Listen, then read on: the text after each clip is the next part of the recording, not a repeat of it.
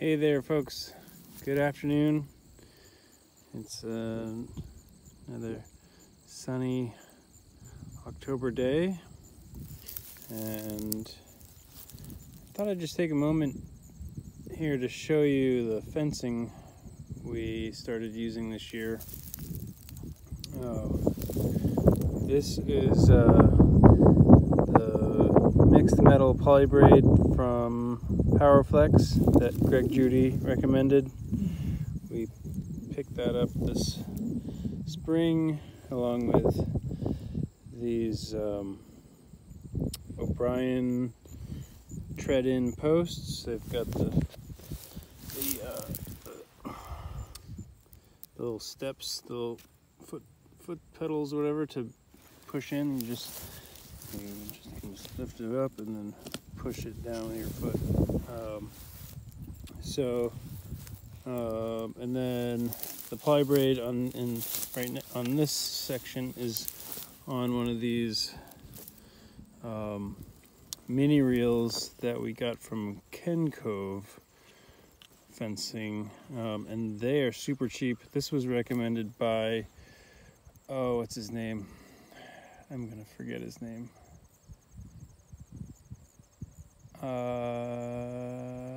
Shoot, I can't remember his name at the top of my mind. It's on the tip of my tongue.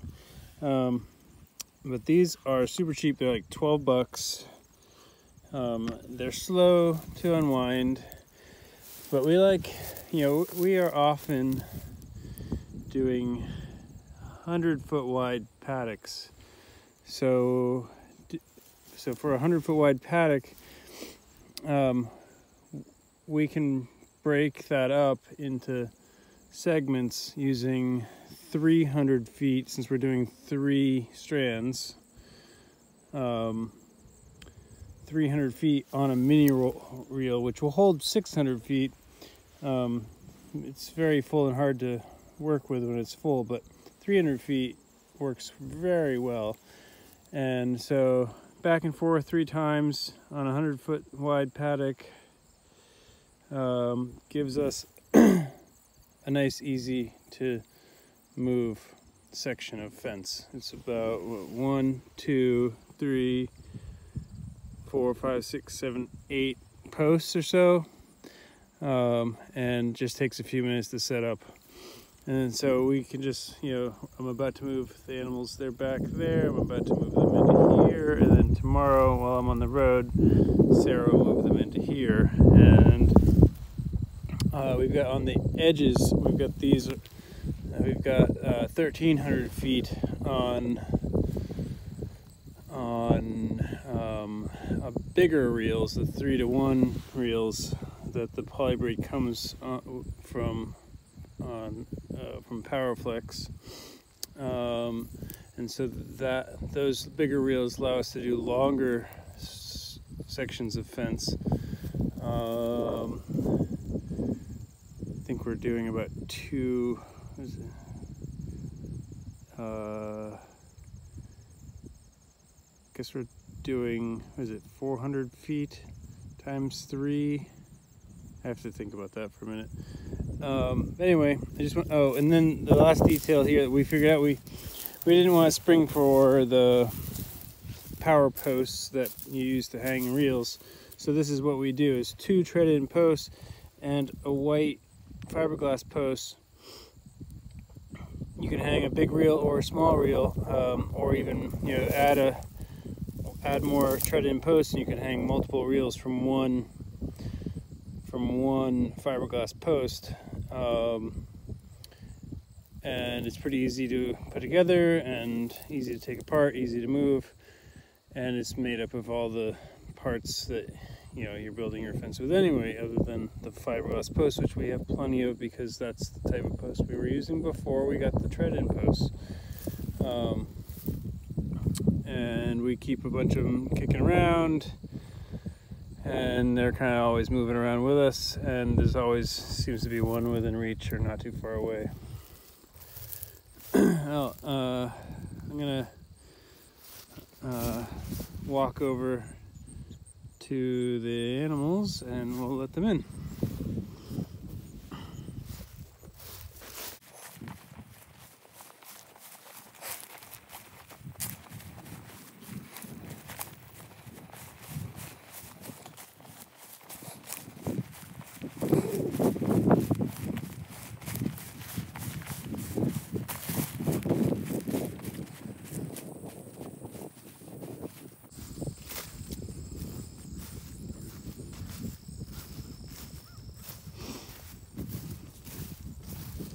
Oh yeah, one more piece of the fence is we really like these alligator clamps to make connecting the fences together really simple.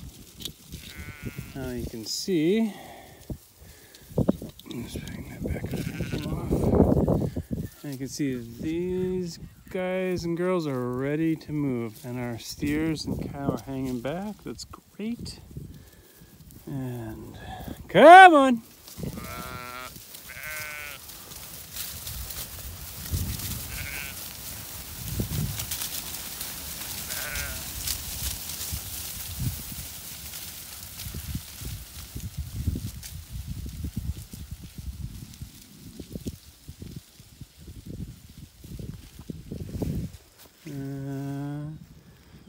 Yeah, so let's see. I like to separate I shut this so that I can keep the steers out. And we'll go get Brownie the cow and walk her over and let her in.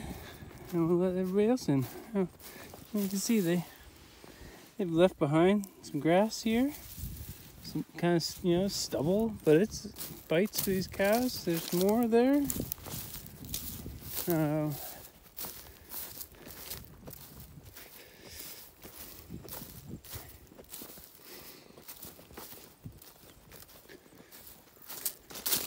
We are grazing this kind of low this time of year. It's the end of the season. It's the last time we'll be here until May next year.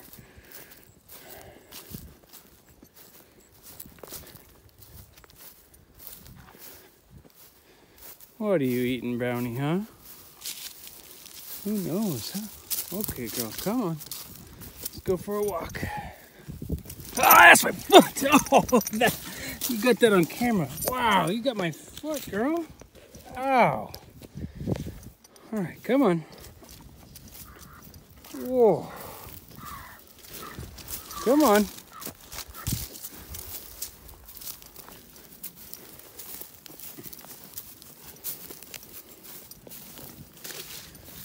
Oh, that doesn't happen very often. Oh, you don't want to walk away from your babies? They're coming behind you, so we better be quick.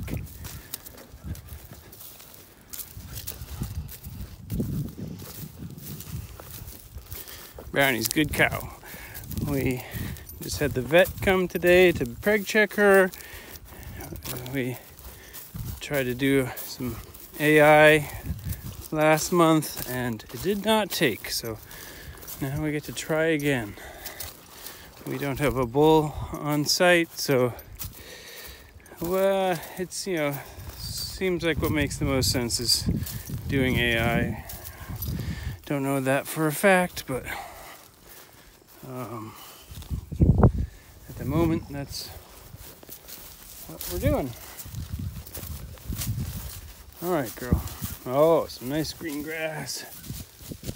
And you boys get to stay over there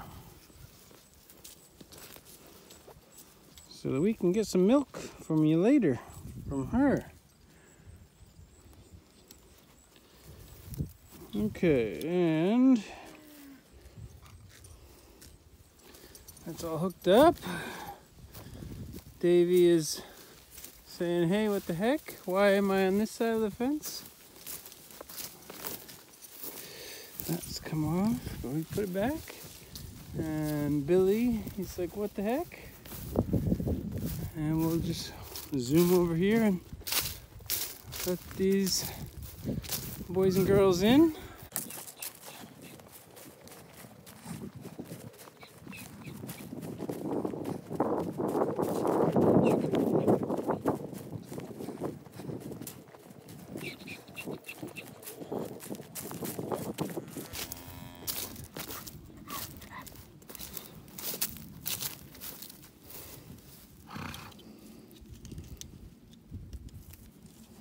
There's our water with the float valve to keep it full of water all the time.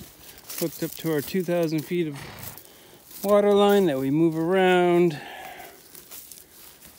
We're just kind of getting towards the end of that season where that's going to work for us, and I don't know, we'll probably go back to hauling water to them. But such is life in a freezing climate. So they're coming in. Walk around a little bit. Timmy's not afraid to come on in. Come on in, and they're gonna walk around and see what's left for them to bite at. And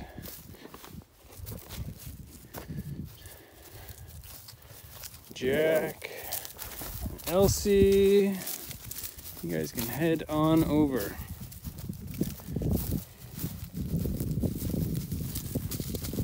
All right, now we shut this. Now I'll disconnect the water, move the hose down to the next water point, and move the water, hook that up. And I guess I probably should go get some mineral because I think the bucket is in the barn empty. Well, that's it for today's animal move. Like I said, just gotta move the water and get some mineral, and I'll be going in, get some supper soon. It's getting to be that time. Well, thanks for joining me today, folks, and keep watching if you're enjoying seeing what we're doing here at Jackson Regenerational Farm. Share it, like it, comment, let me know that you see this. Okay, appreciate it. Have a good one.